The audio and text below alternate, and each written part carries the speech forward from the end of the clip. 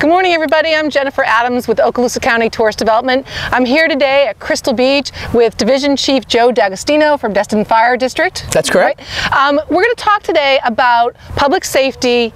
Obviously, it's such an important topic, and how the tourist development tax dollars work in conjunction with Joe and his team. We actually pay for some of his services. Joe, just talk about the partnership that we've had over the couple of years. Yeah, absolutely. It's a fantastic partnership. The vast majority of our funding does come from TDD, Tourist Development Council dollars, so there's not a lot of ad valorem or property tax dollars used for this.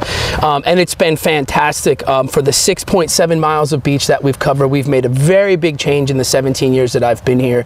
We had all those drownings years ago, and now it's almost something of the past. Right, and so let me just get into the weeds a little bit.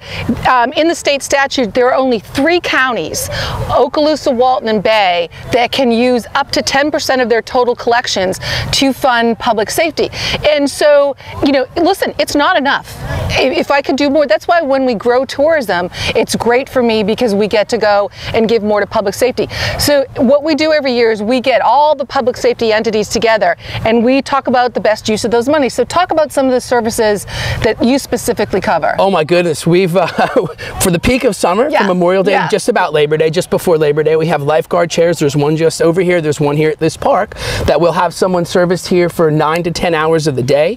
We'll have roving patrols throughout the entire season, which starts in March and ends November 1st or October 31st this year. And then all the services now that we're providing at Noriega Point, as well as Crab Island, a huge recreation area. That's in my 17 years that I've been here. In the last 10 years, the popularity of the East Pass and Crab Island, and now that they've refurbished Noriega Point, it's incredible the amount of people recreating. You're on the sand, you're in the water. Absolutely. And talk about the importance of the flags and knowing what the flags mean. Yeah, you know, sometimes people get a bit disappointed that we have red flag or double red flag conditions. I would love to control the weather, but we can't. It's all weather related. We want our visitors to go home so that they can come back again. That's so important. We never want to be the fun police. The fun police, do you know how hard it is for me to tell someone they can't go to swim? I would rather come out here on a yellow flag day and lean against this pickup truck just like we're doing right now.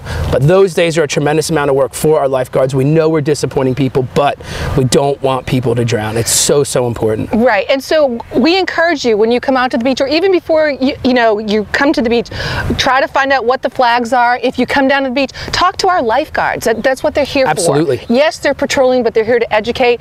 And if you have questions, Joe's always around, we're around, and let us know if you have questions and we'll tell you how tourism works for Okaloosa.